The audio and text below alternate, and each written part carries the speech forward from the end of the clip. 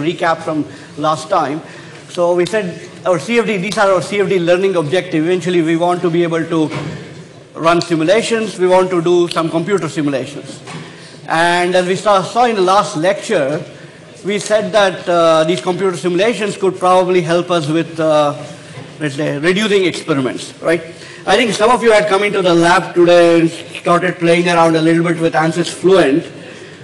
And I think that is something that a lot of you were like wondering what we are doing in there. You know? So we took an airfoil and we put it into a box and we said, okay, I didn't explain to you in the lab why we are putting in these box, what's happening in there and so on.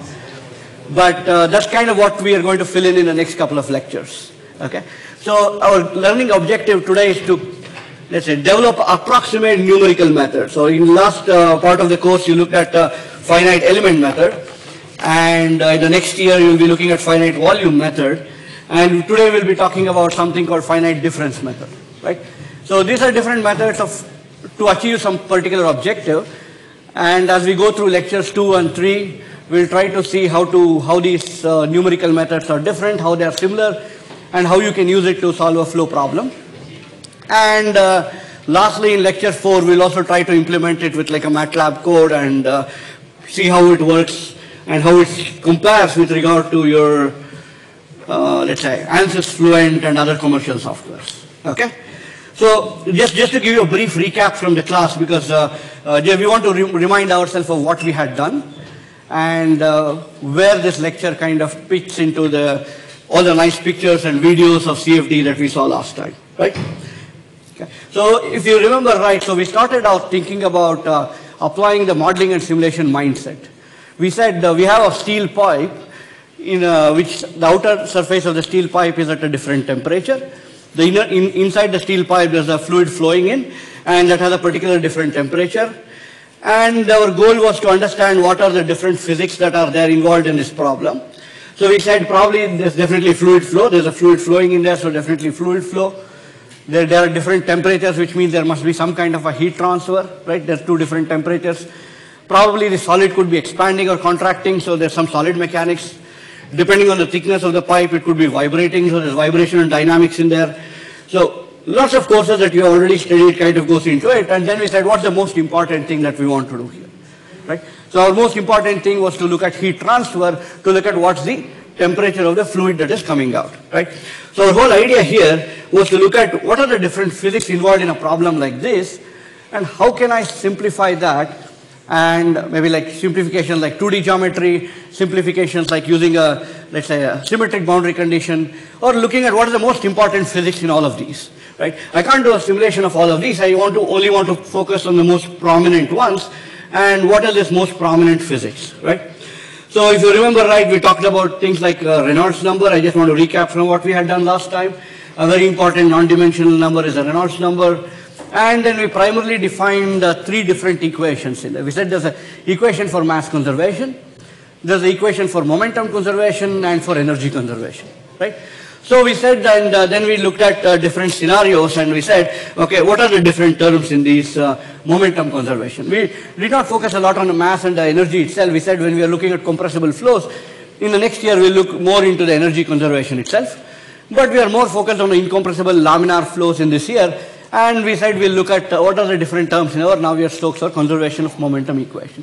Said there's a gravity term, viscous term, pressure gradient, convective term, local acceleration.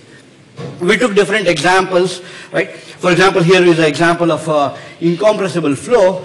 Similarly, we took different examples in there. What would happen if there's a viscous flow, right? So we said each of these different terms could go into 0. For example, let's say if it's a viscous flow like a hot chocolate or a lava flowing, then we could say that local accelerations were 0. We took in various of these scenarios last class to look at how we can simplify this complicated 3D equation into a more simpler form that we could solve for, right? If we had like all the computing resources in the world, we can solve this probably, but then we don't want to do that. We have specific problems of interest to us, and we want to solve that particular problem, so we want to make approximations. For example, in incompressible flow around a car, we said, okay, maybe the density is not changing, density is constant, right? So we looked at different equations, and our whole goal today is to take this complicated looking set of equations, which is not very nice to look at, and see how to make it into simple things that we understand, like addition, multiplication, and subtraction, right? If I have two numbers, let's say 1 and 3, I can add 1 plus 3 is 4, or like I can do 3 minus 1 is 2.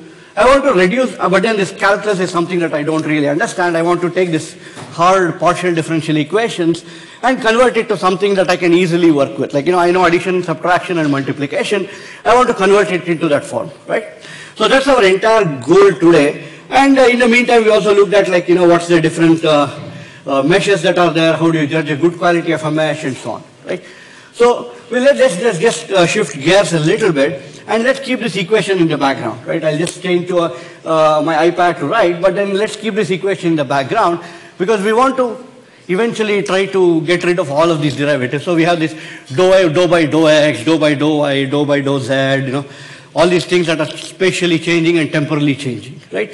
So like I said, so we don't want to do this complicated stuff. We want to make life simple for us. So let's try to just change a little bit. Let's try to see how we can simplify our lives, right? Okay. Any ideas so far about how we can change our partial differential equations into a more simpler form? Okay, so that's the entire goal of the class today. So let's think about it. So let's say, what do we have here? So we have equations that say, okay, let me change the color. We have something like dou by dou x. Or let's make our life more simpler, and we can say d by dx. We have terms of d by dy, d by dz. Okay, and we also have some kind of term that relates to d by dt. And then we have the variables. We have, let's say, u, v, w, and p. Okay. Okay. So let's say our premise to start with. We have some derivatives and we have some variables. So what are these variables? Let's say, these are our velocities and this is our pressure, right? So these are our derivatives in space.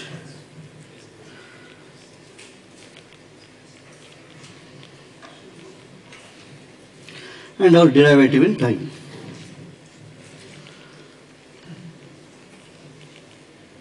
Right? So if we go back to look at our equation that we have here, this is what we have. So we have some d by dx, d by dy, d by dz, and some d by dt. Right? So there's something varying in time, something varying in space. So what are these quantities that are varying? Our velocities. So last time we talked about this quite a bit. So for example, we talked about the difference between solid mechanics and fluid mechanics, right? So we said if it's a solid object, it has a reference shape. Doesn't matter whether I keep it in my hand or keep it on the table, it has the same reference shape, right? I don't want to break my iPad pencil, so maybe I'll take this one. And if I apply some load on this or some kind of a deformation, it has a shape change, right? So I can always take this original undeformed shape and map it and say that with regard to respect to this shape, this is the new shape, right? I can always write a displacement. But with regard to our fluid, we can't do that. We don't have a reference shape to start with. If you put it in a bottle, it was the shape of bottle. When I dropped it on the floor, it just spread around, right? So when it's dropping, it's taking a spherical shape like a bubble. So it doesn't have a reference shape to talk with, so we talk about the velocity of a fluid particle. So let's say any particle in this fluid, this is the velocity with which it is traveling. And we want to be careful here when we say velocity, because we have velocity in the x, y, and z direction. So we have the vector. So if you see this in the x direction, velocity in the y direction, and velocity in the z direction. Okay. So there are three important things that we want to think about. We can't, like just in the previous half of the class, you talked about displacement. Displacement in x direction, y direction, and z direction. Here we are going to think about more in terms of velocities in the x, y, and z directions. Okay.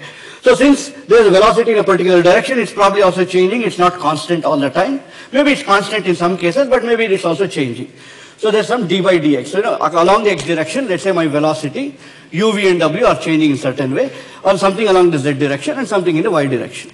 Similarly, with time, you might not have a constant flow. It's also changing with time, right? So these are what our derivatives are representing. What are these representing? They are representing some change. Okay. Okay. So we know what derivatives mean. You already studied in high school. I don't want to go back into it. But then we just want to just recap things just to understand in a very, very fundamental way. Okay? So now we have some complicated equations that we said, but we don't know how to solve these complicated partial differential equations. So let's say we have a partial differential equation. Let's say PDE. Right? So what do I know? I know addition. I know subtraction. I know multiplication. Right? Or if I have, like, let's say two numbers, let's say one and let's say a number a and b, I can do a plus b, I can do a minus b, or I can do a into b. Right? Or if I have arrays of numbers, right? A vector, let's say I write it as let's say a1, a2, a3, b1, b2, b3. Let me call this as vector a and vector b. I can then add up two vectors. I can say a plus b. I can do a minus b. I can do a dot b or a cross b. Right? That's something I can do. Right? I'm still basically taking numbers and adding them or subtracting them, multiplying them. So something our computer can easily do. Or if I have, for example, let's say matrices. Let's call a matrix A. Let's say A11, A12, A21, A22. Similarly, a matrix B. Let's say B11, B12, B21, B22. I can do A plus B. I can do A minus B. I can do A into B. Right? Again, there are some constraints if I can do this or not. The sizes have to match and blah, blah, blah. Right? But technically I can do this, a computer can do this. Right? But what we don't know is how to solve this partial differential equation that we have. So we want to convert something that we don't know into a form that we are more familiar with. Right? So if I have a partial differential equation, I don't know how to solve it. If I can convert it into a matrix equation, I know how to solve that. In your linear algebra class, probably you use Gauss-Seidel method or Gaussian elimination to solve this matrix equation. For example, if you have an equation of the form, let's say a into x equal to b, right? This is something that you are familiar to solve with. You know how to solve this. But if I give you an equation that says, let's say dou u by dou x plus dou v by dou y plus dou w by dou z equal to 0, this probably you don't know how to solve this, right? Or probably with some time you will probably learn how to solve this. So we want to convert our partial differential equation into a matrix form, right? So this is our partial differential equation and this is our matrix equation.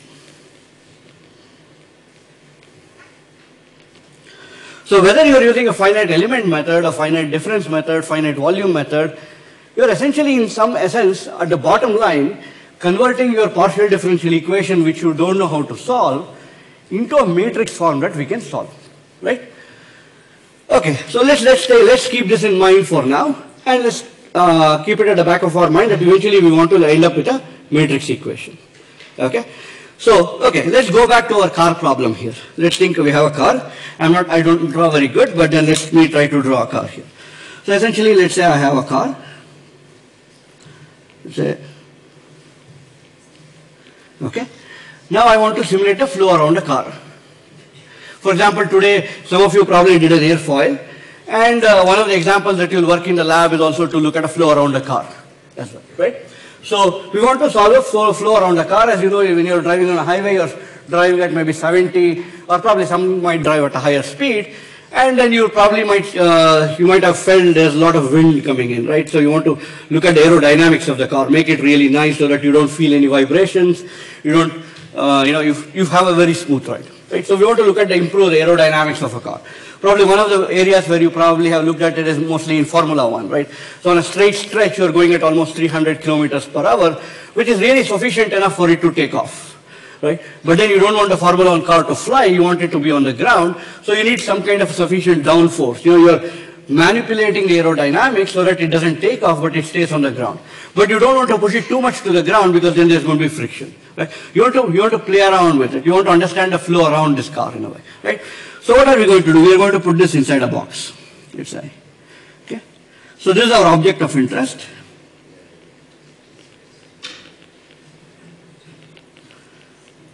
and let's say this is my domain. If you, for those who have been in the lab today, you probably already tried doing this. You put an airfoil into a box. And they didn't tell you in the lab as to why you are putting the airfoil into a box. They said, you need to put airfoil there, you need to put a box around that. Right? We didn't talk about why you want to put it into a box. Now, we want to probably, let's say, have some kind of an inlet. Okay? So let's say we have some kind of an outlet. So outlet.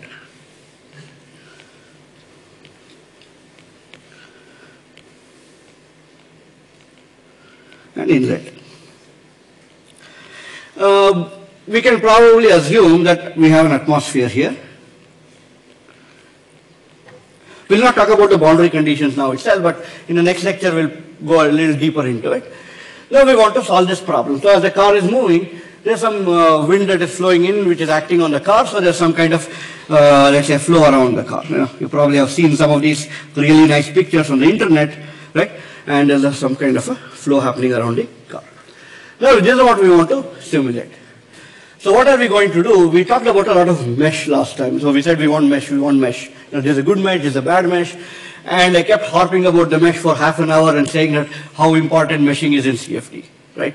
So what are we going to do? We are going to create some what we call as a mesh. So let's say we take our box again. We put a car in there. And we are going to, let's say, do some meshing. Okay? This is not a very good mesh, but just for our purposes to start with, something to think about. Okay? But then now if you saw, my mesh doesn't go inside the car, right? So there's a car, right? So just so that people know that there's a car. Okay? So my mesh is around the car, right? So we want to, because the object of interest is not how the air is flowing inside the car, but how the air is flowing outside the car, right? So we want to look at the airflow around the car. Another example that we probably looked at in the lab, for those who will be coming on Tuesday and Friday we'll also be looking at, is probably, let's say we had let's say a blood vessel, or crudely to think of a pipe, inside which there's some kind of a blood flowing. Right? So here if I'm going to mesh it, I'm going to mesh it inside the blood vessel, or inside the, because my fluid is flowing inside, it's an internal flow. I don't care what's happening outside the blood vessels. Of course, there's probably people who will care about it. But for my purposes of looking at how the blood flows in this artery, I'm looking at how the blood flows inside the blood vessel. So I'm going to discretize our mesh inside the blood vessel. Okay? So now we said that we have discretized it, so we have kind of made some kind of a mesh. So what is the important thing here to think about? So let's go back, and so let's remove the car for a moment, and let's think of that we want to look at a flow without the car, for example, and then we'll put our car in there. Let's say we have a mesh. Okay? So now we have some points. In your finite element, you call them as nodes, and you call these as elements, right? If you go back to your finite element, you said this would be like a mesh, and then a mesh has some nodes and it has some elements. Right? So what are we going to do? We want to convert somehow our partial differential equation into our matrix form. Let's kind of think back what we want to do. We want to try to achieve that goal. We had this complicated partial differential equation, and eventually we want to somehow get this into like some kind of a matrix form, right? So we said we want to convert everything into this kind of a matrix equation, you know, right? And so, okay, so let's go back. So let's think of the simple mesh that we have and look at what's happening. If you look at it, if you remember your finite element, at each of these nodal points, you had your unknowns, right? So you said that, okay, let's have unknown that said my displacements and velocities, or displacements in finite element. Here we are going to call it our velocities and pressure. So I'm going to just write as u bar, which is like a vector, or I can probably rewrite this as, let's say, u bar and p. Let me write as a u, v, w, and p. Right? So let's, for example, here we are thinking of, let's say, 2D, for example, then I can probably eliminate my w and just say I have u, v, and pressure. So I have three unknowns in there. One is the velocity in the x direction, one is the velocity in the y direction, and then some kind of a pressure, right? So at every point, I have these three unknowns in it, okay? Now let's try to simplify it even further before we, so that we can understand things. Let's just take a line. Yeah? For example, it could be a very thin rod where you have a heat transfer. Right? So one end of the rod might be at different temperature compared to the other, and heat is going to transfer across that. Right? Again, it's some kind of a heat transfer problem. Now let's try to again divide this into nodes and elements, then we can just approximate it with a 1D geometry. Right? So now let's think of this easily. So let's say the distance between each of these nodal points are delta x. Okay? So that's the distance. Now we talked about something called mesh convergence last time. We'll come back to what's mesh convergence in this context here. Now at each of these points, let's say I have some kind of a velocity in the u direction, some pressure in the u direction, or it could be there could be temperature as well. Some unknowns. I don't care what they are for now. Okay. So now let's say I have an equation that I want to solve it, and all I have some things like d by dx, right? Let's not worry about the time for now. So since we have reduced our three-dimensional problem d by dx, d by dy, d by dz, and all of these things into a simple 1D problem now. We said 2D and then we reduce it to 1D problem, right? So we're kind of gradually reducing. So this is our 2D, and we reduce it to 1D. So since it's a 1D, there's only one thing happening. There's only velocity in the x direction. Right? And then we'll try to build on it and how to go back to 2D and 3D in a way. Right? So since we have only one dimension, the only things must be changing only in the x direction. There's no y and z at all. So that we don't care about what's happening there. Right? For now, we neglect also the time. So let's neglect the time. Right? So let's assume everything is constant with time, which means that d by dt, anything is basically 0, right? So for now, we just want to make our life as easy as possible to start with, and then make it more complicated as we go ahead, right? So our goal is determine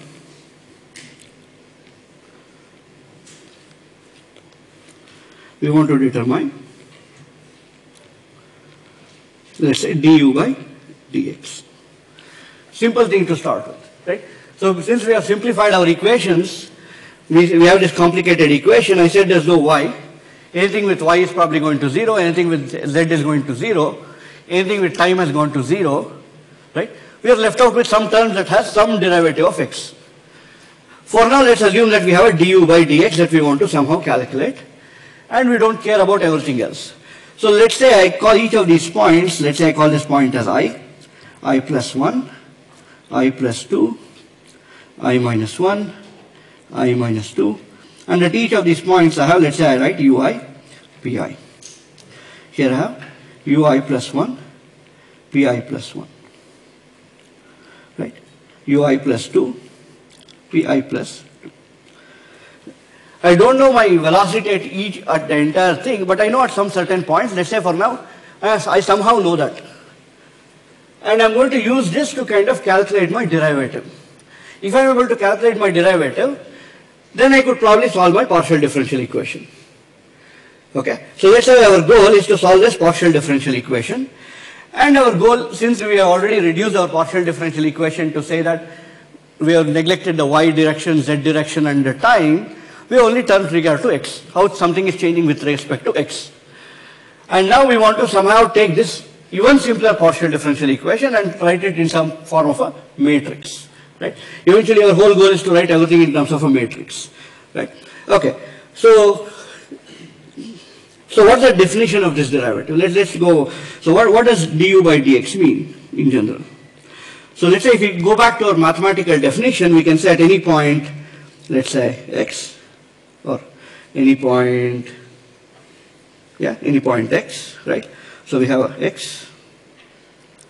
At any point x, we can write this as u of x plus delta x minus u of x divided by delta x. And this again in the limit of delta x tending to 0. Right? So we said this is our mathematical definition that we know from what we have learned in our class, let's say in our high school and so on with regard to derivative. So if we had 2 points, around the vicinity of x, if I know another point x plus delta x where I know the value, then I can find the derivative of this particular point in a way. Or in other words, it's something nothing but a slope in a way, right? So we also define this as a slope. So how do we get this? Let's try to go back and try to solve this out in terms of, because I know only values at some discrete points, I plus 1, I minus 1 and so on, and I want to somehow bring these two pictures together. Okay? So let's think of this, let's start to write it out. Let's try to write out our Taylor series, for example. So let's try to write a Taylor series expansion. So we can say u at any x plus delta x, or at any, sorry,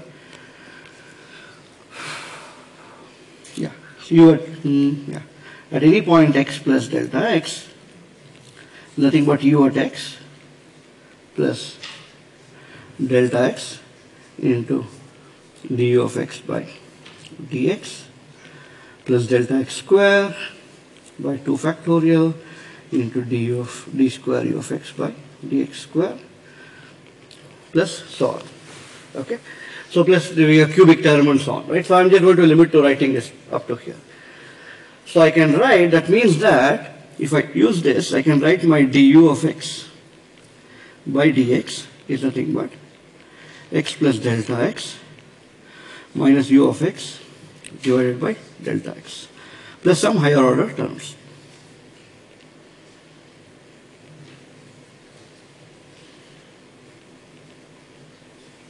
Okay? Now, we just rewrote the same thing, right? So that's how we got our derivative. There's some higher order terms. We'll not worry about that for now.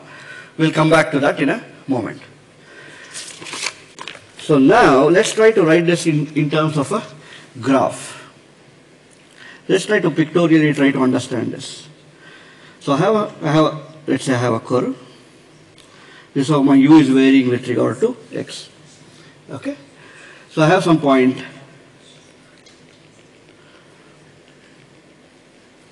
So point x, x plus delta x, and x minus delta x. Okay? Or these are my points in some way. These are my point I plus 1, and I minus 1. Right? So as we saw back in here, we have basically taken our line, or 1D, and divided into n number of points. And at each of these points, we say we know the particular values of velocities and pressure. And we want to find the derivatives of these things. So once we know the derivatives, we can solve our partial differential equation. Or we are saying that we can somehow convert our partial differential equation into matrix form, which we can solve. So that's our goal there, right? So, okay. So now let's say we have something of this nature. So somehow our u is varying along x in a very complicated manner. And we want to find the derivative. So as you know, this is our derivative. Let's try to use a different color here. So this is exactly my du by dx. So you already know that du by dx is nothing but the slope at that particular point, right? So we don't know all the values, but we know at some I minus 1, I plus 1, we know at some discrete points. And using this, we are trying to approximate this actual value du by dx. Okay. So let's try to see if we can do this. Let's take a different color maybe. Okay, let's see. So now, if I know the I plus 1 point and I value of these 2 points, maybe I can write my du by dx as this. Let's say. Okay, let me try to get it as, okay, right. So, I'm approximating my actual slope by an approximate slope here. So what this is nothing but, going back here, let's say, so there's nothing but u at x plus delta x, or let's say, or other words, let's say, let me rewrite it as u at I plus 1 minus u at I divided by delta x. Okay?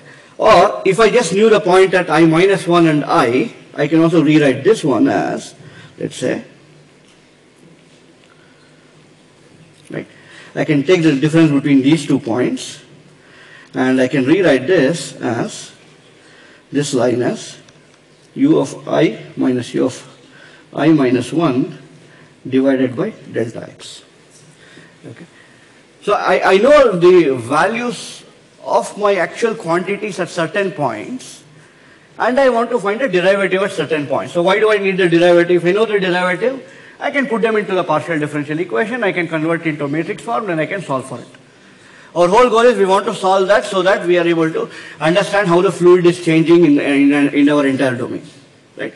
So without solving the partial differential equation, we don't want to solve the partial differential equation, we need to get these derivatives. Right?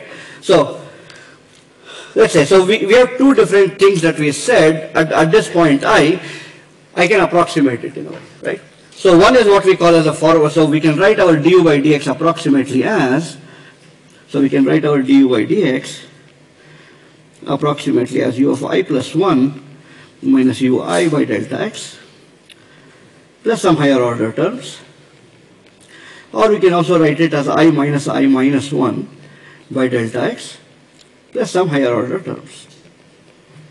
Right? But what if I just know, I don't know the value at I, but I know the I plus 1 and I minus 1. Then again I can probably also again use that idea there. Maybe let's see if blue works here well. Maybe purple. If I know these two values, I can probably connect a line across them. Right? And then that would essentially be nothing but, so this line would essentially be I plus 1 minus I minus 1 by 2 delta x. Right? So again I can have a third equation here that says I can also write du by dx as I plus 1 I minus 1 by 2 delta x plus some higher order terms. Okay? So I have three different ways of writing my derivative. Right? So now that opens up a question, which is the right way to do it. Right? So there are three different ways. For example, we have 3 points, I plus 1 and I minus 1. Right? So how did we get the I plus 1, I minus 1? We had a very complicated problem here. Let's say we had this car inside which over which we want to look at how the fluid is flowing. And somehow someone told us that, hey, here's the Navier-Stokes equation. If you solve that, you'll know how the fluid is flowing over this car. Right? So you go solve this Navier-Stokes equation, you'll get it. Okay, then I said, okay, I don't really know how to solve my Navier-Stokes equation. It's a partial differential equation. I'm not that smart. I'll probably convert it to matrix form. I know how to solve matrix equation. I'm very good at linear algebra. So I'm going to convert it to matrix form. I know addition, subtraction. That's all I know. That's the limit of my mathematics. Right? So somehow I said that somehow somebody told me that if I can approximate my derivatives, it can happen. So I start with something more simpler. I said, okay, why don't we take a 2D problem, forget about the car for now. Let's just see how the fluid is flowing or the wind is flowing, for example. I said, okay, 2D is again like too much for me. Let me just think of a line. Right? For example, if I had a tube or a pipe in which water was flowing, it's a one-dimensional thing. I can think of the fluid is flowing only in the one direction. Probably I don't care about what's happening in the lateral directions. So I probably said, okay, let me even make it more simpler. My life is, I don't want to, mess too much up. I don't want to spend too much time. I'll make it into a 1D problem. I flow in a pipe. Very, very simple thing. If I can solve this, then maybe let's see if I can do a 2D thing. Right? So I said, okay, at some intervals, I put some sensors in there, right, at different points of the pipe, and I'm going to measure what is the velocities. And somehow I'm going to put some magic device which will also give me what's the pressure at each of these points. Right? So it's a very simple problem. You have a pipe in which there's a water going in there. I can put the discrete points, I can put sensors, get the velocity and pressure. Now if I know this, can I get the entire field of how the fluid is flowing? Let's say, can I write my u of x and u of x comma t? I also said one step ahead and said, okay, I don't care about time. Let's assume that everything is moving in a steady state. Nothing is changing with time. So if I measure at one point of time, it's probably the same thing to infinity. So we said in our partial differential equation, we can neglect everything that relates to the, let's say, derivative with regard to time and so on. Right? Okay. So we only have one derivative with regard to x. And we have really simplified our Navier-Stokes. We want to sort it out using our numerical method. Okay. So that was our goal. So we said, okay, if I can find du by dx, maybe even d square u by dx square, then I'm going to sort out my Navier-Stokes. I can solve this. So my whole goal and my life is revolving around saying how can I get du by dx if I have my measurements at certain discrete points, right? So I said I have my point I plus 1, I minus 1. I is where I am standing, I plus 1 is this side, I minus 1 is this side. I put 3 sensors.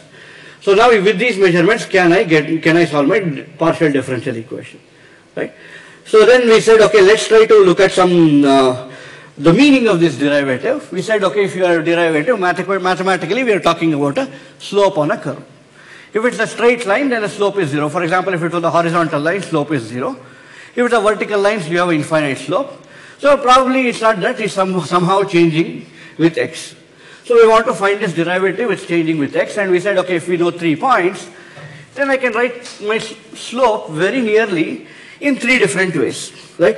So one of the way was basically I said, okay, I plus 1, I minus 1, I plus 1 minus I, or the last point minus the first point, okay? I said, okay, so I have 3 different ways of writing. So one is the forward difference method, forward derivative, or forward difference.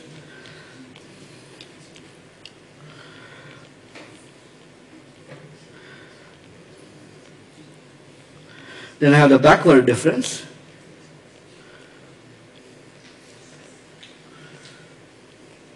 And then I have what I call as a central difference. Right? Again, if you look back at it, look back at our mathematical definition of what a derivative is, we said du by dx is, let's say, some point x, x plus delta x minus the value at x divided by delta x. But then the important thing was limit of delta x going to 0. Again, if we take our limit of delta x going to 0 here, we have somewhat very similar idea of what we had discussed there, right? So if as the delta x starts to come to 0, if you can see here, let's say if as the points come closer to 0, all these 3 lines probably have a very similar slope. That's our analogy.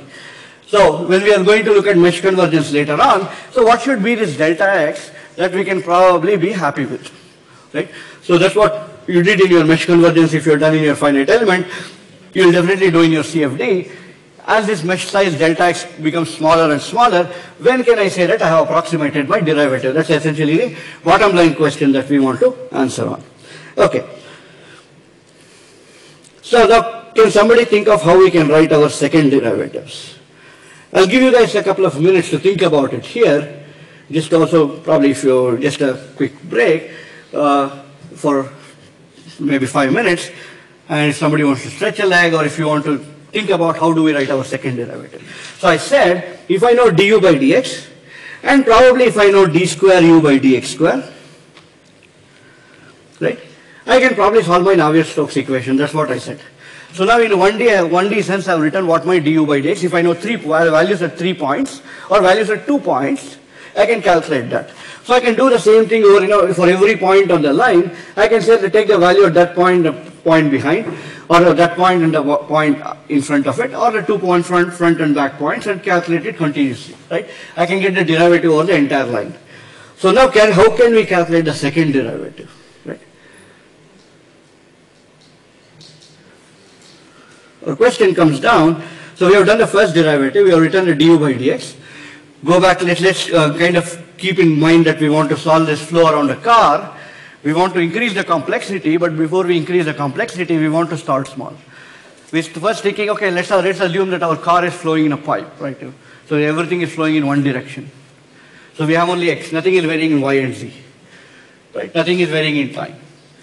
And we said, okay, now we can get du by dx done, right? So let's assume it's incompressible flow. For example, if we take my mass equation, let's say the first equation that we have here, you can see that we have an equation that says, let's write our mass conservation. We have rho into ux by dou x plus rho into uy by dou y, rho into uz by dou z. Right? So I must do, for example, simple thing, I assume it's incompressible, so my density is not changing, right? So density is constant, right? Incompressible. Right. So then essentially I can take it out of my derivative. I don't have anything varying in y and z. So then all of these terms are going to 0. Right. So I have rho into dou ux by dou x equal to 0. Or in other words, since density is a constant term, I can say ux by dou x equal to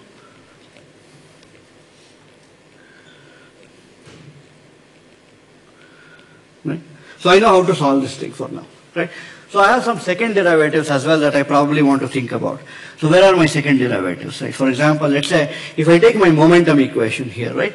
So if I look at, let's say that since y and z everything is going to 0, so lots of other terms goes to 0. For example, let's say take the equation 2 where you have rho into dou x square, right? So for example, we have a term in the equation 2 that says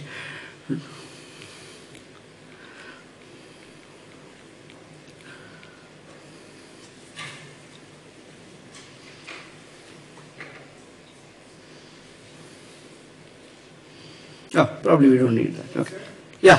Wait, so the original function for the Taylor series is f of x plus delta x. Yeah. Right? Yeah. Oh, it's because it wanted to go. It's because it wanted to. So we are thinking of f as a function, any functional, right? So f is, for example, here we are thinking of the function as a velocity. So velocity is a function of space, as a function of x. Yeah, so basically you wrote f of a, f of x, not f. Okay, sorry.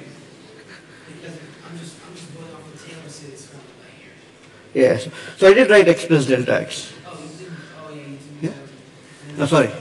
Yeah. So it is x plus delta x. Yeah. Yeah. Okay. Okay. So let's think of for now. Let's before we go ahead, let's take a 5-minute break here and try to think about how to write our second derivative. Right? Just some time for you guys to stretch your legs and also to just give your minds a thought. We know how to write our first derivative. We know 2 points. We can write it. How do we write our second derivative? Right? So after that, we'll try to see how do we write our derivatives across x and y as well. Okay. So now it's about 13:45. We return back at 13:50.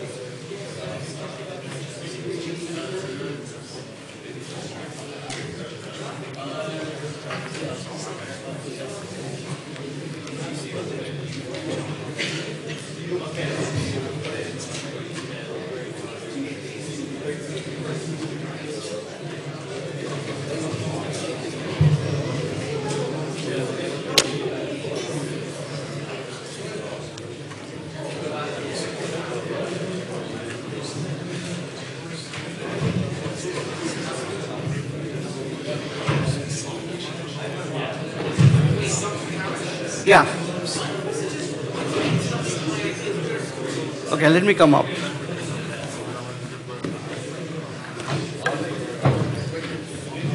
Yeah.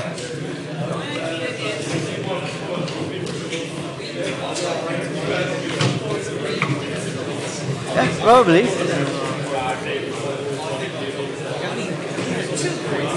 Okay. Okay, let's see that.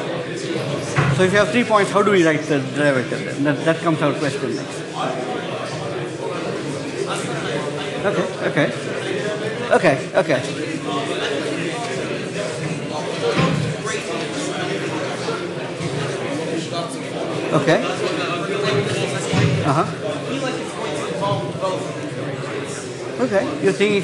You're thinking in the right direction. Maybe. What do you think? Yeah. Maybe you want to write it down and give it a go? Okay.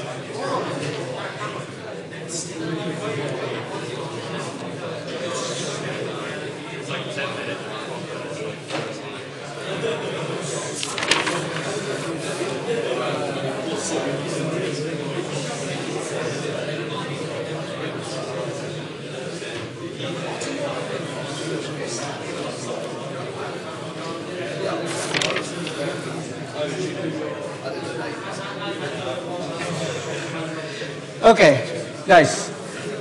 Okay, let's get back to place and let's start thinking about it, right? So one of your friends said that we need 3 points. Of first derivative we could do with 2 points.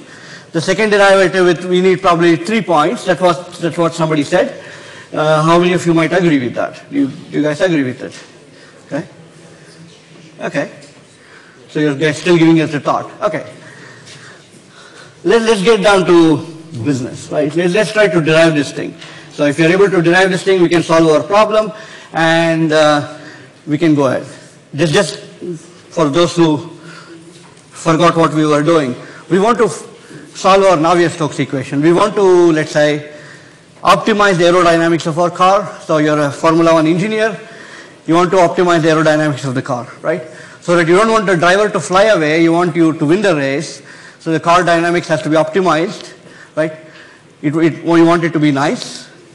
So you are asked to solve this Navier-Stokes equation. So you go and tell your boss that, hey, I can solve the Navier-Stokes equation and I can make the Formula 1 car go much better than our, let's say, rivals, right? So then you start getting down to business. You say, okay, that's a very complicated equation to solve. Some things are varying in X, Y, and Z direction. Things are varying in time. Let me start something very simple, right? So then we said, okay, let's try to think of everything in a, let's say, a two-dimensional manner. Let's first put a car in a mesh, and let's see if we can do that. And then we said, okay, let me take one step back. Let me try to forget about the car. Let me just try to put something in there without the car. Let me say if I can solve without the car. And then we said, okay, 2D is probably a difficult place to start with. Why don't I start writing as a 1D? Let me think of, like, my car is in a pipe, it's moving in a pipe, right? For example, Elon Musk wanted to build this thing, what's that called? So it's something that moves in a tunnel, right? So everything is moving in a one-dimensional way in a pipe, right? So there's some flow happening, so water is flowing in a pipe or a wind is flowing in a pipe and you want to solve this. Nothing is changing in the lateral directions, only everything is moving in one direction. And just to make our life more simple, we said, okay, nothing is changing with time, right? So let's start with the most simplest case and then try to build upon the complexity, right? Because it looks already quite dirty and we want to somehow take our partial differential equation, write it in a form that we want to add, subtract and things, right? And so we said, okay, we have some terms that are du by dx, which is something is varying in x direction, right? So the wind is flowing in a particular direction and it's moving in particular direction at a particular velocity, and it is changing with time. How fast is it changing with? We said it's not changing with time, but it's changing along this direction. We want to find a derivative. That's our bottom line, right? So we said we can write a derivative at any point in 3 different ways. So if I can put a sensor at different points along the pipe, I can find the velocities. If I know the velocities at different points, I can write my derivative. That was what I started out with. And then we said we can write our derivative in 3 different manners. So if we know 2 points, I can find a derivative in 3 different ways, called forward, backward, and central difference methods. Okay. So our second goal was to find how can we find our second derivative, right? So if I can find my second derivative, then I am one step closer to solving the Navier-Stokes equation. So if you did not observe, one thing that if you looked at, we have already achieved our goal here in a way, right? So we said our goal was to convert our differential equation into some form of addition, subtraction, and multiplication. On the left side, we have a derivative. On the right side, all you have is an addition or a subtraction and a division, right? That's our entire premise that we started out saying that this will work, because left side is a partial differential equation we don't know. I know how to add, subtract, and multiply, and I want to convert into a form that I can add, subtract, and multiply, right? If you look at the right side, you don't have any derivatives. You have values at certain points which you can add or subtract, and division. It's essentially nothing but inverse or multiplication, right? So if we have all these terms written in a certain format as in the right hand side, all we need to do is just add everything. There's no derivative, it's just simple addition and subtraction, right? So let's try to simplify each of our terms in here. If we go back here to our Taylor series, so let me just copy paste that from here. So let me take it from here. Copy, okay. So I'm just being a little bit lazy here. So let's paste it. So we said, this is what we said from our Taylor series. So we already derived our first term. Our term of interest now is our second term here. So second derivative. Okay. So now I can easily write that as well. How can I write that? So that's my point of interest, right? If I can write, let's say let me try to write 2 points here. I can write I plus 1 as ui plus delta x into dux by dx plus delta x square by 2 into d square u of x by dx square. Right? Similarly, I can write u minus 1 minus delta x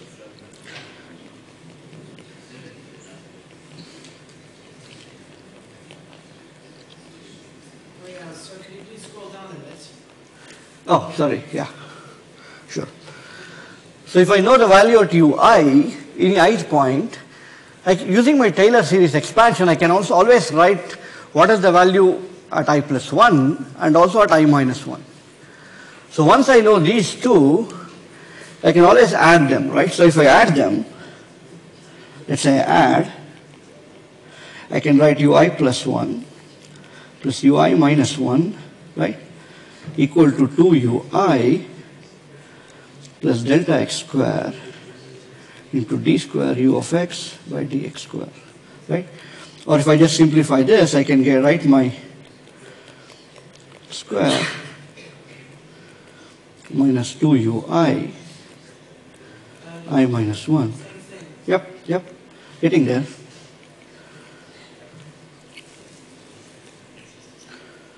Right.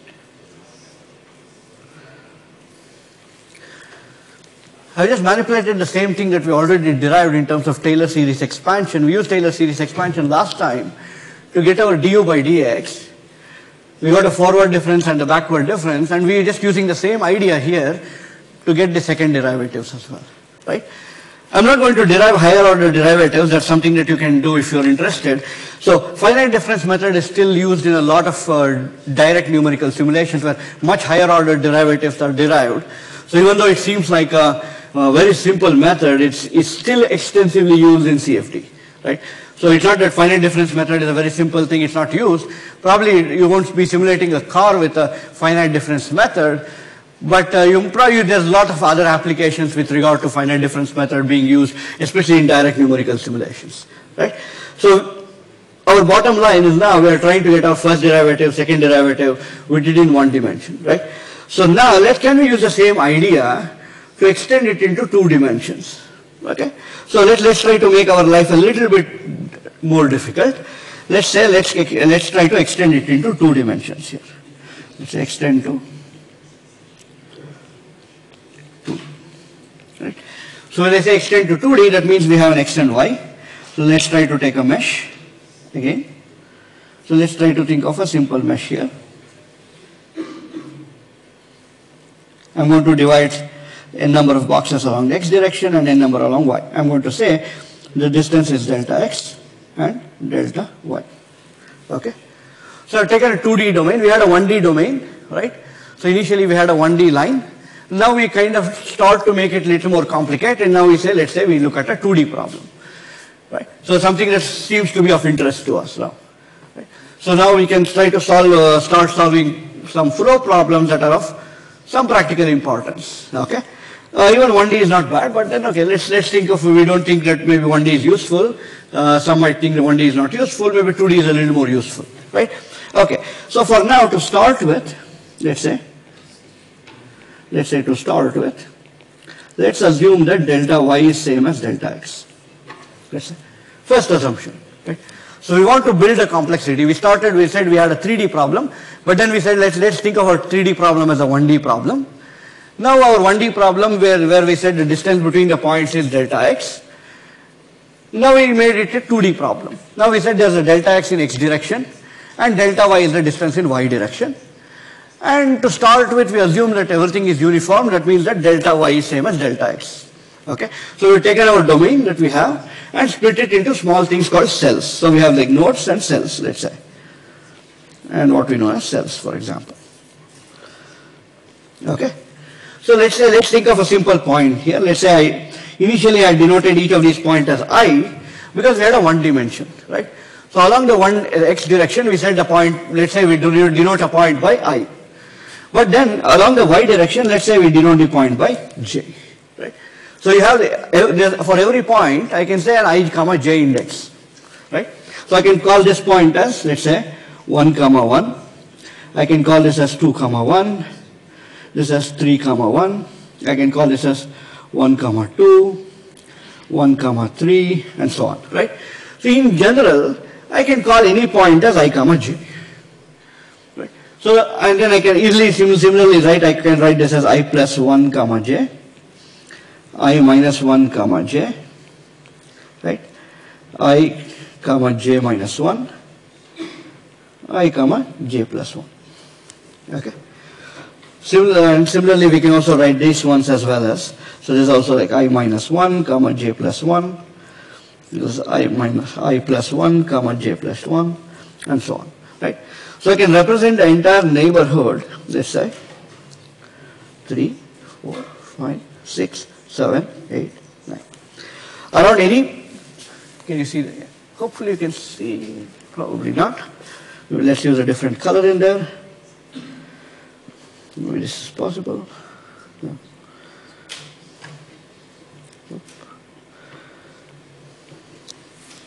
Okay, so around any point I comma j, we have, let's say, 3 to 8 points, right?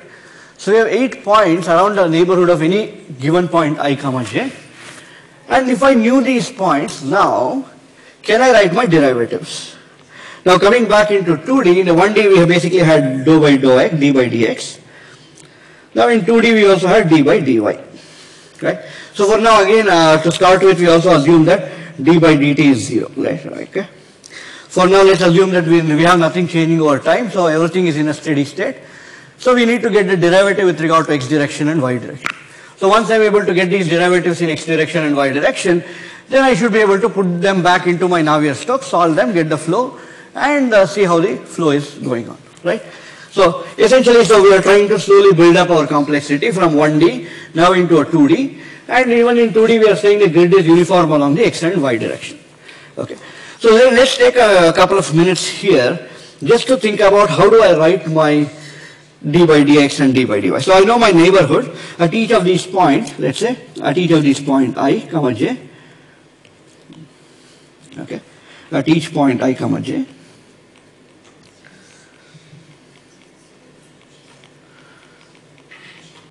I can write my ui, comma j, pi, comma j, right? So or let's say if you want to think of it in a more simpler way, in your MATLAB thing you'll call it as I, comma j or pi, comma j, right? So for those who are more used to the MATLAB notation and use MATLAB, you'll call it as index I, comma j, right? So now if I note every I, comma j, how do I write my derivative in x and y? So what are my d by dx, let's say du by dx, du by dy, and du by, let's say, d square u by dx dy, right? So this is what's our mixed derivative, right?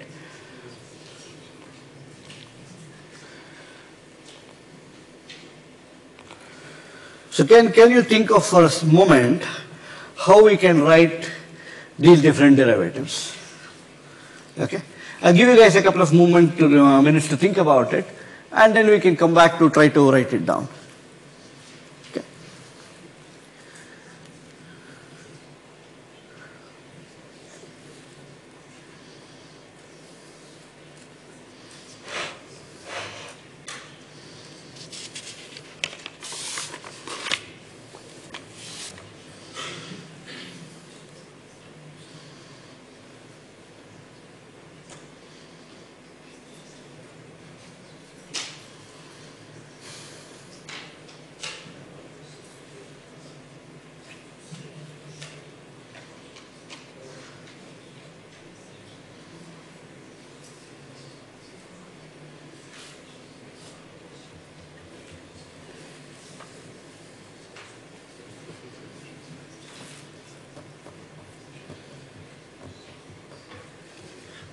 Nothing has changed much here. We just have two dimensions, right?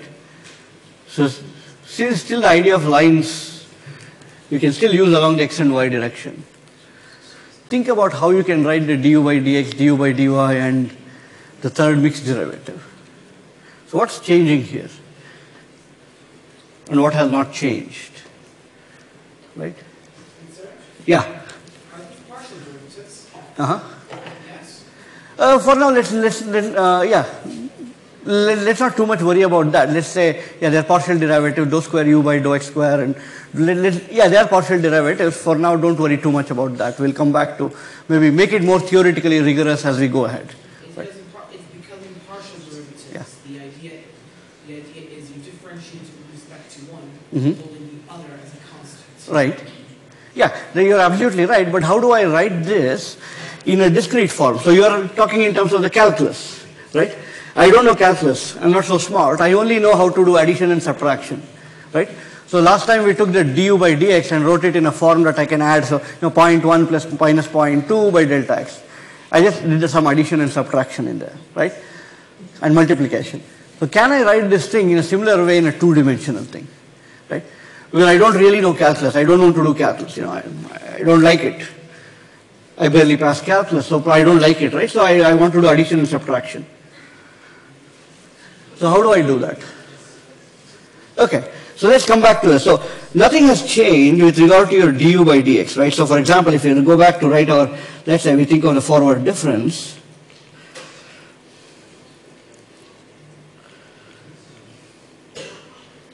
Nothing has changed here. We wrote our du by dx as u of I plus 1 minus ui divided by delta x, right?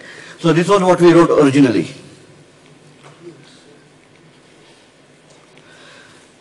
The idea still holds good, right? So it's still along the x direction.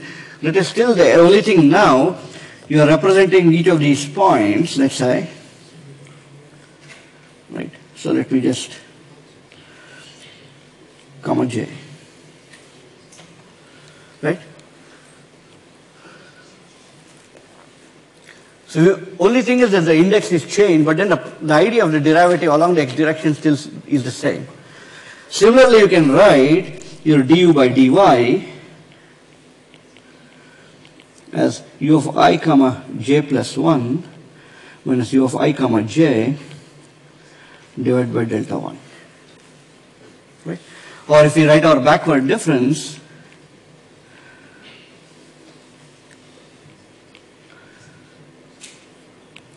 we can write our du by dx as u of I minus 1 comma j minus u of I comma j by delta x, or du by dy minus 1 comma j, comma j minus 1 minus u of I comma j. Oops, my mistake here.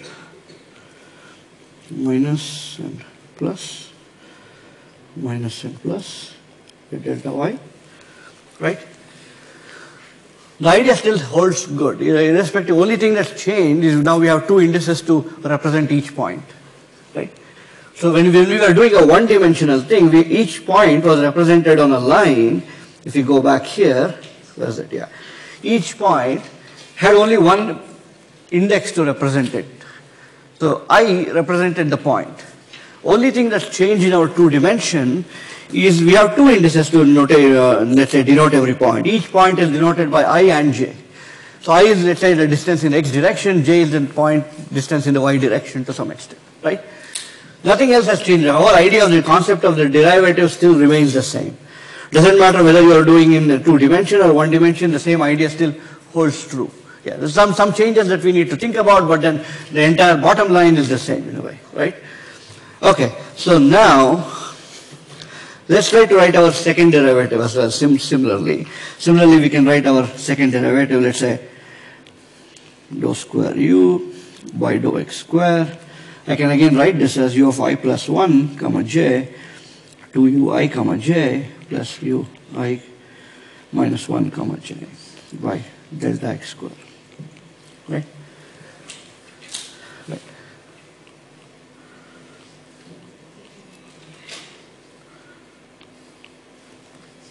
I'll leave the mixed derivative as a homework for you guys to think about and write it, and then we can come back in the next class to see how we are doing there. Right? But eventually, if you look at it, we are essentially writing all our equations, all our partial differential equation in terms of nothing but simple addition and subtraction here. Right? So what we have done is we have taken our complicated domain that we have, or our problem, split it into smaller, let's say, cells. Each of these cells are denoted by points, end points. We are saying that we know the values at these end points somehow, magically. Or we at least if we know the values at these nodal points or end points, then we can find out the entire, we can solve for the equation. That's essentially what we are saying.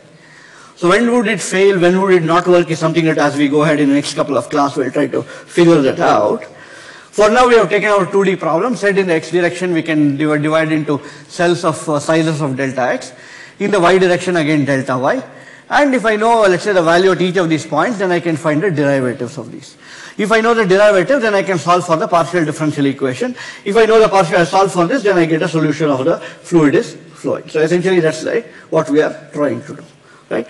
So now, okay. So we've got the first derivative, we got the second derivative. Let's try to see if we can, what would happen if you have a non-uniform mesh?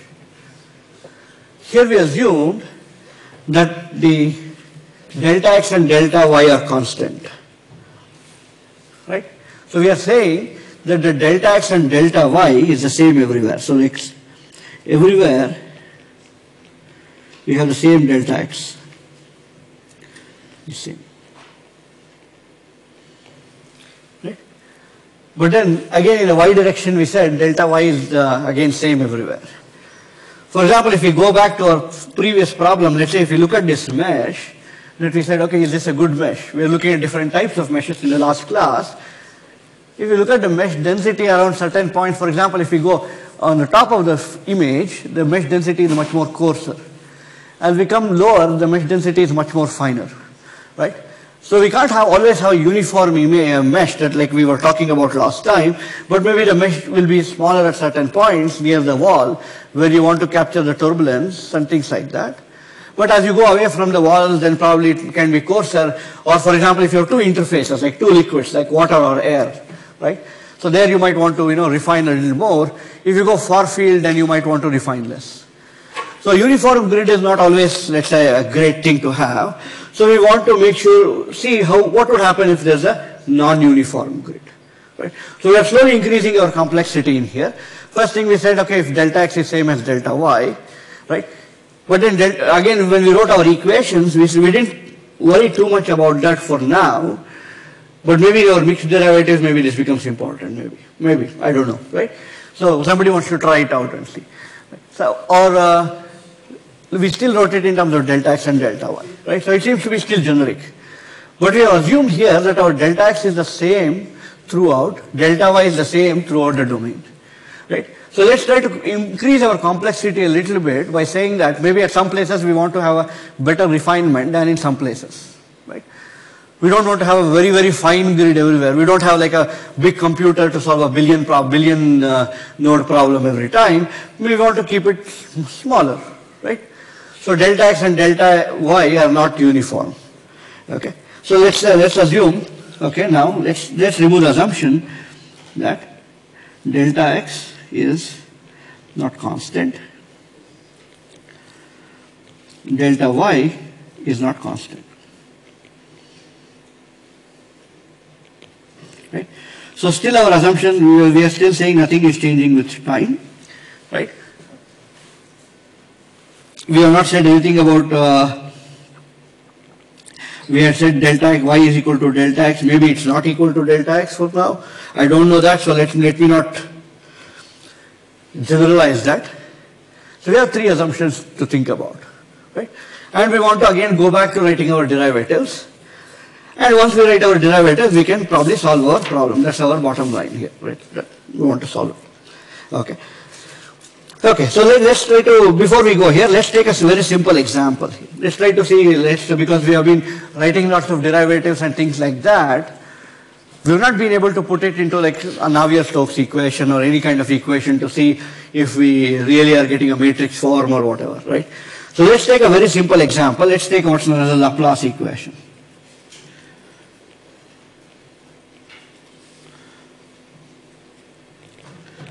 Okay, so let's say we have, say, dou square u by dou x square equal to 0. Very simple equation, no mixed derivatives. We have two second derivatives, one in the x direction and one in the y direction, right? So, has anybody heard of the Laplace equation before? Yes, please. Where? I've heard it from in one of the mathematics modules earlier this year. Okay. So does it have any physical connotations? Is it used in any, do you know where it's used generally? In terms of, let's say, the physics of the problem. Any idea? Yeah? Sorry? Okay, electronics. Okay. Okay. Then any other ideas? Okay, so let's come back to keep that question in mind. So where is Laplace equation used? So where is it used? We want to answer this question. Okay, let's keep this question in mind. So there are a couple of answers here. So one said electronics, or mathematics. Okay, so we'll come back to answer that question. So let's put a pin on that and keep it there for now. We want to really solve this Laplace equation. We think that it can be used for a lot of important stuff, but we don't know where it can be used for, but we want to do it yet. Okay? So now how do I write our second derivative? So I've written my second derivative as, let's say I have a domain like this. I've taken my simply 2D domain. I assume that delta x and delta y are the same everywhere. Okay? And let's try to solve this out. For some point I comma j, let me try to write it out so that we can see how everything unfolds nicely. So let's say you have dou square u by dou x square, dou square u by dou y square equal to 0. So I can write my first derivative as ui plus 1, ui plus ui minus 1 by delta x square plus probably there's a j as well, sorry, my mistake, ui plus 1 comma j minus 2 ui comma j plus ui minus 1 comma j delta x square ui comma j plus 1 I comma j ui comma j minus 1 divided by delta y square equal to 0. Okay. To start with, I said that my delta x and delta y are same. I didn't enforce that then, but then I think maybe it's a good point to think about for now, right? Just to see how everything unfolds. Let me assume that delta x is same as delta y. Okay. Assume delta x equal to delta y. So what do you get? ui plus 1 comma j plus ui minus 1 comma j ui comma j plus 1 I comma j minus 1 minus 4 ui comma j delta x square equal to 0. Right?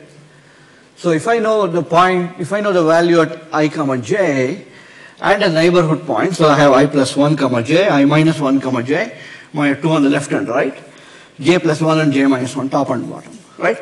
I know the 4 of these points and the value of that particular point, and I know how to solve this equation, right? So can I separate them out in such a way that I can write it in a matrix form? Anybody think of that? So if I can write it in some kind of a matrix form,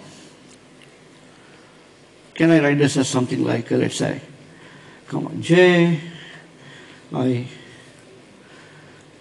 say I plus 1 comma j, I minus 1 comma j, I comma j, ui comma j minus 1, comma j plus 1 equal to.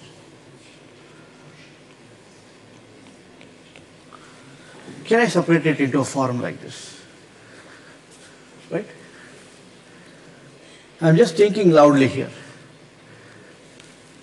How do I separate this into a form like this?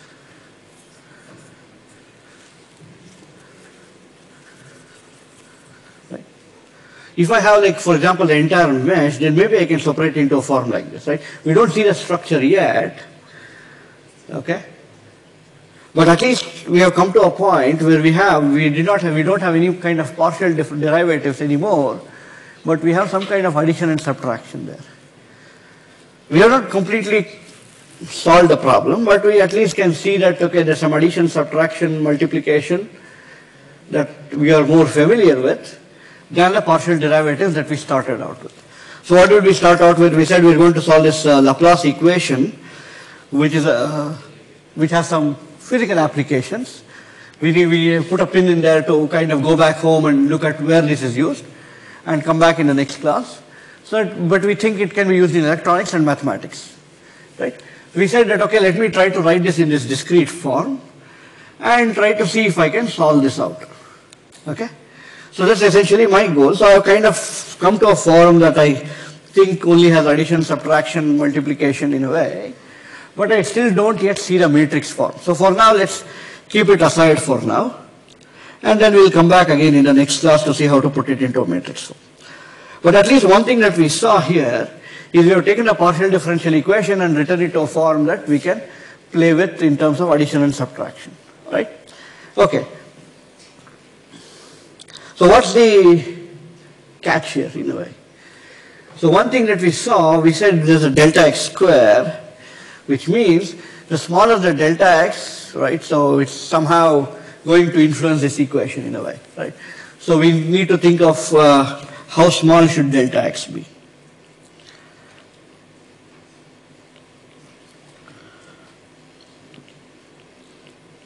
Right? Or for example, here we said delta x is same as delta y. How small should delta x and delta y be? So that's an important question to think about, right? So let's put again a pin into these questions in a way, right? Yeah. Isn't this question the reason why we do mesh convergence studies? Yeah. Okay, so somebody said this, it's probably related to mesh convergence. Let's say. It is related to mesh convergence studies. Sorry? It is related to mesh convergence studies. We need to know the maximum amount. We need to know the minimum number of elements or the maximum size of each element. Okay. That we can have for our analysis to be convergent to the real thing. Okay. Also, are we supposed to do real calculations like this in the coursework? Those big ones? I don't know. We'll talk about the coursework next week, but probably yes, probably no. Good question, right? So, like we talked last time, mesh convergence is a very, very important thing in CFD. So, if you're not done mesh convergence, then I don't trust your solutions, right? So, probably mesh convergence is important. So, well, somebody said that this delta x is somehow related to mesh convergence. An important thing to think about, and ask me next class if I don't come back to it, right? So, I will left out some questions here. So, where is Laplace equations used, right? So, what is this delta x? How small should delta x be? So, why am I leaving these here? Because these are very important questions that we want to answer before the end of the class, and something that you want to look at it before you come back to the next class as well. Okay? So, okay, I think we are doing reasonably well on time. So, last thing we said, we want to see how we don't want to have a uniform mesh. Right? So, before we went into Laplace equation, we started this thing, but we got us a little bit sidetracked. So, let's say we take this back and cut, and let's put it here. Okay? So, let's say, oops. Okay. So, we go one last step before we finish today. We say what would happen if delta x and delta y are not constant. So, it's basically varying across x. Delta y is varying across y, in which case, how do I rewrite my Laplace equation? How do I solve for it, right? For example, there can be some regions where, for regions like we said, if we are solving the flow over a car, somewhere around the boundary of the car, very near to the surface of the car, we want to have a higher mesh density. But somewhere far away from the car, then we want to have a lower mesh density so that we are really able to, let's say, have an optimal mesh, okay? And there were some other terms that were thrown in called mesh convergence. We don't really know what mesh convergence is, but we will probably go and talk about that as we go in the next two classes. But terms to remember, mesh convergence, right? So it's an important term that I said last time. We kept talking about mesh convergence, but we did not say what it is, right? Okay, so let's try to solve it. Let me give you guys a couple of minutes just to think about what would happen if delta x and delta y are not constant, right? So essentially now, let me put my mesh in there. So what am I looking at? I probably have like my delta x is like different at different points. Hopefully that's a little bit evident in the picture, but maybe, okay. So maybe my delta y is varying. Okay. I have a non-uniform mesh somehow. My delta x and delta y are not constant, but they are varying along x and y. I can still represent any point I comma j. Oops. I can still represent any point I comma j, right? And I can write all the neighborhood points.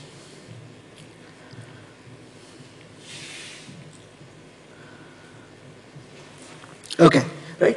So let's try to think of what we were trying to do here. Just to recap before I give you a couple of minutes to think about, we started out saying that we want to solve the problem of a car, right? So we started out saying that we want to solve the problem of flow or a car, but then in a lab we also said that we also want to try out what would happen if there's a blood flowing in a blood vessel or water flowing in a pipe. So we differentiated. One is an external flow, one is an internal flow. We said the most important physics for us is to look at what is a fluid flow. I don't care about it, the rest of the things. For example, when there's a flow happening, probably your car is vibrating a little bit. If you're seen in Formula 1, the front wing should not deflect by more than a certain amount. So there's like a threshold of how much it can deflect. I don't care about it, right? So there are probably people from structures background who care about it. Probably I'm coming from a fluids thing. I only care about how the fluid is flowing. You know, for me, everything is rigid. I assume that for now that the structure is rigid. It's like standing there like this. Nothing is changing. Nothing is moving. So I assume that the flow is flowing over the car, right? So my flow is external. So I'm going to mesh everything outside the car. Or for example, if the blood is flowing inside the artery or water is flowing in a pipe, I'm going to mesh inside the pipe. To start with, I said, okay, let's think of the mesh to be very simple. We are going to just divide it into like a chessboard. Yeah, just simply chop it up into even pieces along the x and y direction. We started with dividing along the x direction, how to calculate stuff. Then we said, okay, let's move on to see how we can do it if we are doing it in a x and y direction, two-dimensional thing. So one of the things that you probably want to think about when you do your coursework is to see how you can take your 3D problem that you have and approximate it to 2D problem, right? So your coursework will have a very complicated 3D problem, and if you try to solve it with 3D meshes, you will not be able to do it. Definitely not with the computer cluster. Even if you have a bigger computer, your ANSYS Fluent might have a limit on the number of cells. So you might have to intelligently think about how do I reduce my 3D problem into a 2D problem. What are the physics of importance? How do I reduce a 3D problem into a 2D problem? For example, let's say a simple thing, I'll give you an example, is a pipe flow. You can think of it as an axis symmetric problem. Take it along one plane. Right? So it reduces into a 2D problem that you can solve it on your computer or even on the computer cluster. But then, for example, like if it's a more complicated problem, how do we think about it? So that's one thing to think about. Right? So 2D is not essentially completely useless. So we said, okay, we have a 2D mesh. We divide into, again, a chessboard kind of a very even mesh. And we said that the delta x and the delta y spacing are all the same in both the directions. And now how do we get our derivatives? So once we know our derivatives, we know how to put them into our Navier-Stokes equation, which basically is going to give the flow around the car or flow around any object. Okay? So we said initially we started saying that x and y directions are same, and now we want to kind of make it a little more complicated, saying that what if x and y, the sizes are not the same? Now can I again go back to write my equation? So we have an equation that every time we are making an approximation, we have made a lot of approximation to start with, and every time we are removing one assumption after the other and trying to see how our equation is becoming more complicated to solve in a way, right? So we said we took an equation of Laplace equation, we said okay, we have some equation here, and everything reduced to a nice addition and subtraction. So can we do the same thing here now if delta x and delta y are not constant? Okay, so let me give you guys 3 to 5 minutes here to think about, and we can then again come back to write our equations. Okay, so what is our goal here? Our goal is to determine,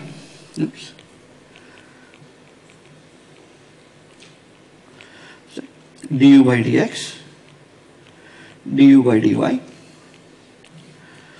d square u by maybe dx dy, or for example, maybe it's not probably maybe d square u by dx square, d square u by dy square, so d square u by dx dy. Right? I've not done a mixed derivative yet, even for the other cases, but we are probably, I'm just going to let's say think about it and say maybe I have 5 terms that I write. If I can write these 5 terms, then I know how to write my Navier-Stokes equation in an algebraic form, right? So what do I mean by algebraic form? We talked about partial differential equations where we had the derivatives. When I say algebraic form, we are writing in terms of addition and subtraction and multiplication, which is what we did for the Laplace.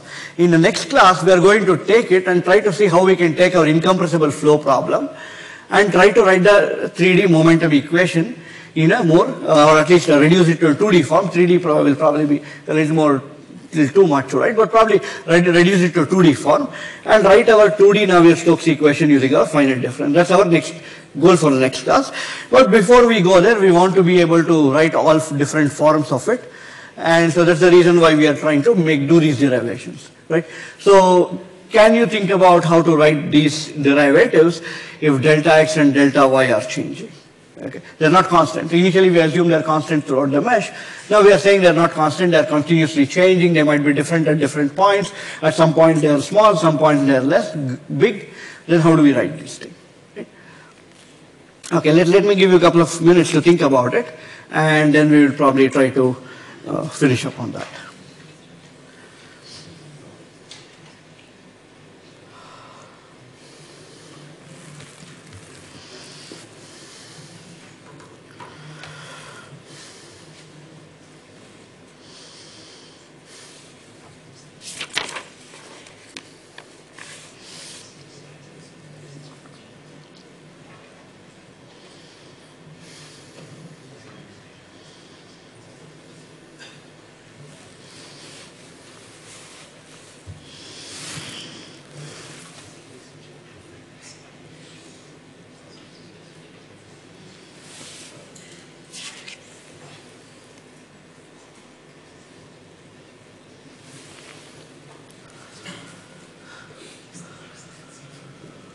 Okay, so I hope you guys gave it a thought. Any ideas of how I can do that?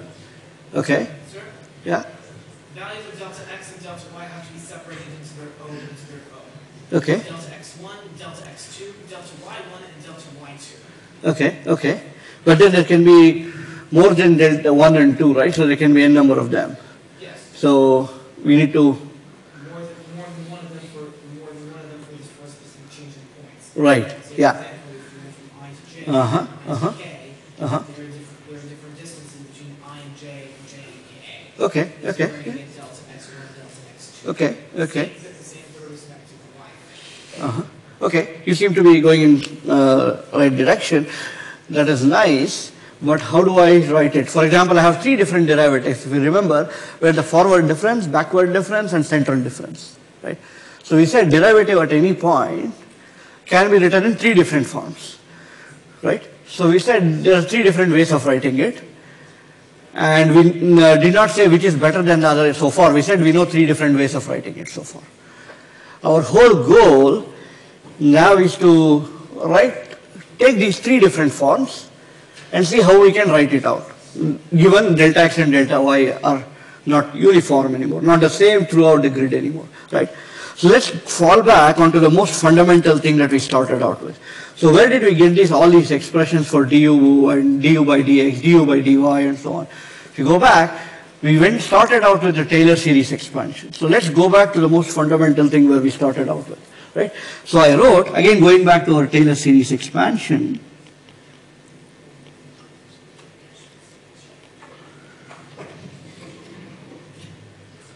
so we said ui plus 1 equal to ui plus delta x by,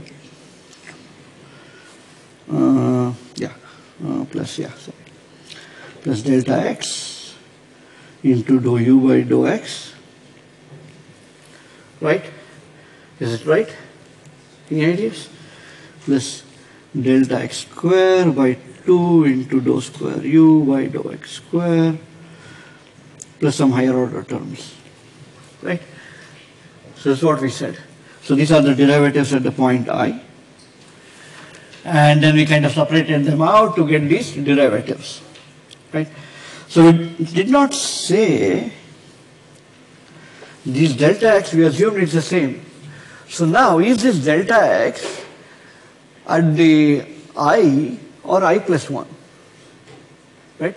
Because we are saying ui plus 1 is ui plus some delta x. It was nice to write, but then because we never assumed that delta x is changing. But then at the ith point, the delta x can be different. I plus 1, the delta x can be different. At I minus 1, it can be different. What is this delta x here, right? So we have not yet defined everything correctly when we started out with. We already made some assumptions. I made these assumptions without telling you. I said delta x, right?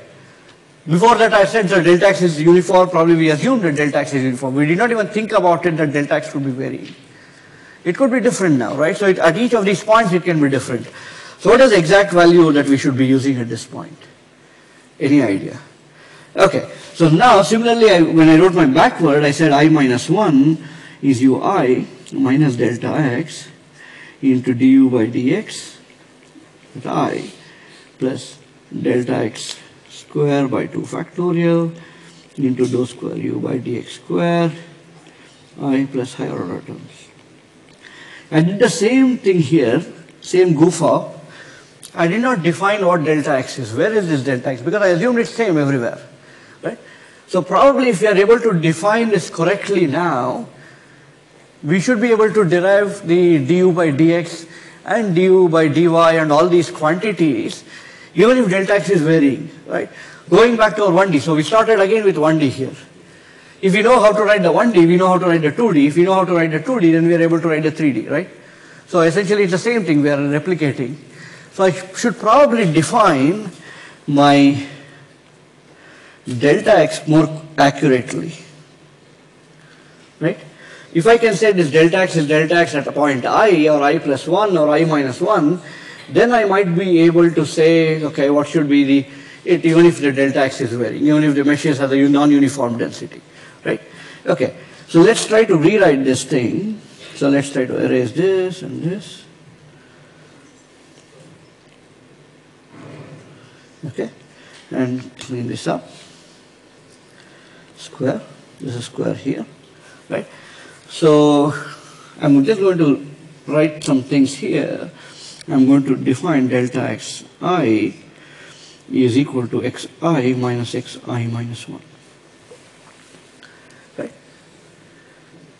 And similarly here, this would be delta x of I plus 1, right? And this is delta x at I. Where? So for example here, my delta x is nothing but xi plus 1 minus xi. Here my delta x is nothing but xi minus xi minus 1. Okay? So I'm trying to somehow rewrite everything back in here again. I can rewrite it again here. I plus 1 divided by delta x I plus 1 u I minus 1 I dx. So this is my forward difference. It's my backward difference. Right?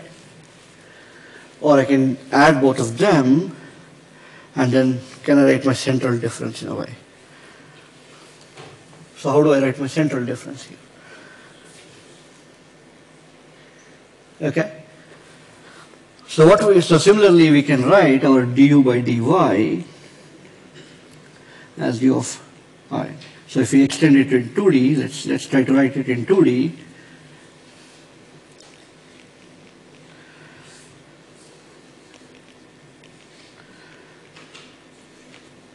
So we can write du by dx at any I comma j as u of I plus 1 comma j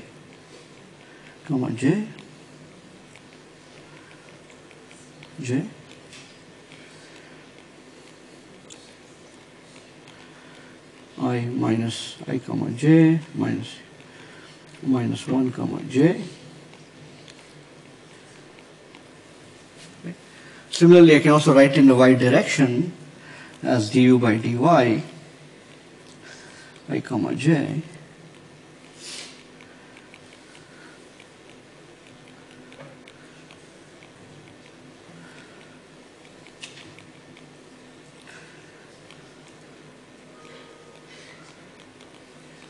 I comma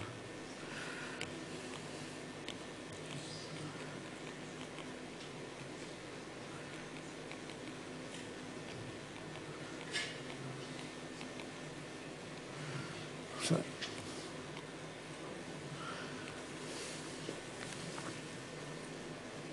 Okay, right? I know there's a whole bunch of equations in there, but what we have tried to do today is try to set up a framework from where we can start to put all these derivatives that we have and put them into our Navier-Stokes equation. In the next class, what we are going to try to do is now we know how to write each of these derivatives, right? So we are going to go back to our equation of incompressible flow. We have taken various scenarios in the first class, right? So we said in the first class we talked about viscous flows, incompressible flows, compressible flows, and try to see how we can rewrite all these partial differential equations in a more discrete form. And second thing that we have not shown you yet is now you have these addition and subtractions and multiplications and division. We said we are going to write everything into a matrix equation. I have not yet shown how we can take this thing and write it into a matrix form. Right? So there are two things that are remaining that I have not shown you. First thing is how do we wrote all these derivatives. We took a very simple Laplace equation, tried to put it in there, but then we have not really solved any kind of Navier-Stokes equation that you are interested in, like flow or a car or something, right? Or airfoil. So we'll try to take this thing and try to see how we can take these derivatives and put them into that form, right? So just to recap what we have done today, we said that we have these partial differential equations that we want to solve.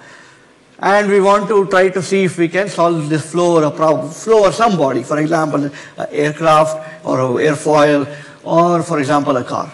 When you come into the lab tomorrow on Friday, for the rest of you who are not in the lab today, you'll be starting with an airfoil, a 3D airfoil, and you'll be trying to see how we can simulate the flow over that. So you probably have a better idea now why we want to put a box in there. So for those who are in there today morning, you're wondering, okay, here's an airfoil, put a box around that. I said, you were like, okay, why should I put a box around that, right? So now we have a better idea of why we want to do that. So we said we can divide our flow problems into two things. One is either an external flow, which is happening over the body, or an internal flow, which is happening inside it. For example, if it's a flow inside a pipe, then we want to measure inside the pipe. If we have a flow over a car, then we want to measure around the car, right? First thing. So then second thing we said, okay, let's try to make our mesh into a very simple check, like a chessboard, right? Even numbers along the x direction, even sizes along the y direction. Very simple, and divide into equal squares. And we said, okay, if we know these equal squares, we know at each of these points what are the values of our velocities. Then using that, we can find our derivatives. So once we know our derivatives, we can solve our Navier-Stokes. So I've told you that we can solve our Navier-Stokes. So you're taken you're trusted in me and said that, yes, probably this guy is saying something, so maybe we can solve it. We've not yet seen that, right? So, and then we wrote each of our derivatives, took this mesh, and we wrote each of our derivatives. So we said, okay, let's try to think of a simple thing in a 1D. So we started with a single line element. And we said that each of these lines, if I have, like, let's say, a point at which I'm getting the pressure and velocities, and I know, let's say, at some certain number of points, can I write the derivative of each of these points? First thing. It seemed like it was reasonably easy. We used what we call as a Taylor series expansion. And we wrote three different derivatives. We called it as forward, backward, and we also, so we have forward, backward, and central difference, let's say, derivatives or schemes or whatever, right? So we're going to, as we go ahead, we'll try to define each of these things more rigorously. And then we said we still don't know which of this derivative is good to use, which is bad to use, but when we know, so we can do it in three different ways. So that's what we are left out in two classes to find out which is good, which is bad, which should we use, which we should not use. And then we said, okay, using this we can write our first derivative, we can write our second derivative. And similarly, we then extend it into 2D. We said if I know a point, I comma j, then the point on the right is maybe I plus 1, point on the left is I minus 1, up is j plus 1 and j minus 1. If I know these points, then I can know the derivative at this point. Initially in 1D we needed 2 points, now we have 4 points, to get the x and y derivatives. So now once we are done with that, we said, okay, so far we had assumed that the delta x and delta y are the same, and then we started out assuming that what if it's not the same, right? What if it's not the same? What if delta x and delta y are non-uniform, right? So we have a non-uniform grid, can we solve with that? And then we have again gone back again to use our Taylor series expansion to rewrite all these forward, backward difference. And I've left out the central difference idea for you to think about. There's three questions we didn't answer. So what is this Laplace equation, right? When do we use this Laplace equation, right? Second thing that we have put a pin on, I think, is if you go back here, how small should delta x be? So when I mean delta x, both delta x and delta y. So somebody put a word in there called convergence, mesh convergence. I don't know what mesh convergence is, so probably that's somehow related to delta x and delta y. And lastly, somehow to say that how do we find this using the central difference scheme. So we have three important questions that we have not answered that has been raised in the class today that we'll come back to in the next two classes and try to see if we can solve it. And hopefully by the end of the semester, the goal is that you'll be able to use these different techniques that we have learned today to be able to solve different types of flow problems, at least some genre of flow problems. Thank you so much and have a nice afternoon. Thank you too as well, Doctor. So if there are any questions, I'm happy to answer. Yeah. Sorry? Nope. So in the coursework, if you find a coursework from the last year, probably that's been used for the last 10 years, I don't think that would be very useful for you. Because the coursework is completely changed, so I don't think you could, last 10 years the coursework laid completely on using Fluent software. That will be completely different this year. It was a little bit different last year as well, but it will be a lot more different this year. So it will not be purely Fluent focused. So it will also involve assessment on how much of finite difference you have understood and how you are able to implement it and use it for a flow problem.